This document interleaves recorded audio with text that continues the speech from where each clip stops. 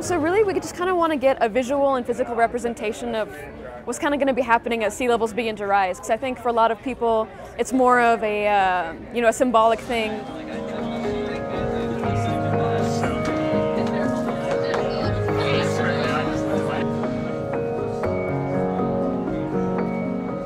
Cities are the most polluting places on Earth.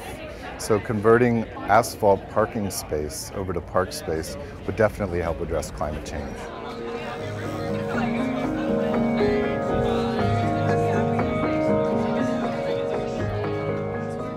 This is just an idea in people's heads. They know that it's a problem, but no one really cares because it's not affecting them right now.